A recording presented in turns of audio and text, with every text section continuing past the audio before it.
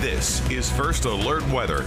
I'm kind of excited for some fall weather. And you know, it takes me a while. I have to ease into autumn, but I'm getting there. With all that football talk, I know! we are finally going to have kind of some football weather. That's true, and it's not the only reason. I could see out the corner of my eye when she's reading the KU story about football. You know, being an alum, Laura's like bouncing.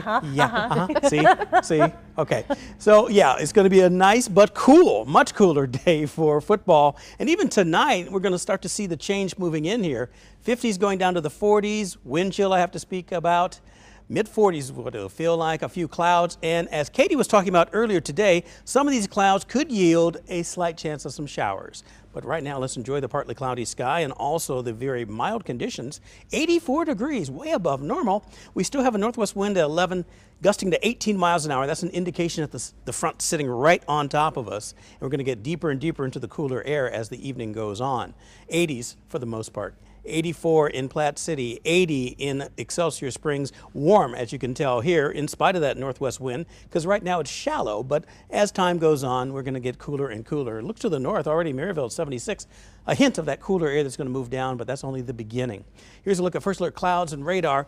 A few of those clouds are showing up, but again, don't pack the umbrella tonight. But by tomorrow morning, some of us could see a stray drop like we did earlier this week with the passage of a previous front that moved through.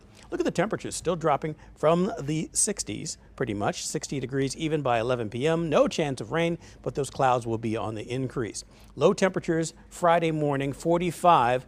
Optional jackets, I would say. Northwest winds at 5 to 10 miles an hour. Good deal of sunshine, but emphasizing the cooler weather. And if we start at 45 degrees, which is cooler than it was today, we aren't going to warm up much at all. And that's why this graphic looks a little squished.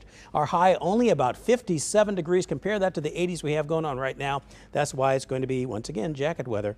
North winds at 10 miles per hour.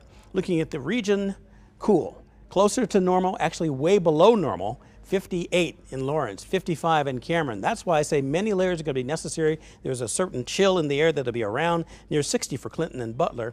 That's just one of the changes moving in here. But Saturday morning, that's the bigger change. That'll really get your attention. Even more layers necessary for KU, among other things.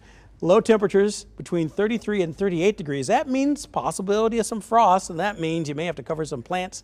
And definitely cool stuff, but it doesn't last long. As I say, this is not the end of summer for sure, and it starts to feel like fall for here on out.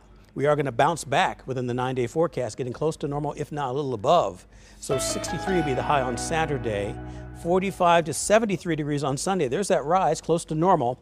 Monday, 76 degrees for Monday Night Football, but still talking about 20% chances of rain Tuesday and Wednesday as well. Temperatures staying in the 70s for the most part, but cooling down to the 60s. And that's going to be below normal once again Thursday through Saturday of next week.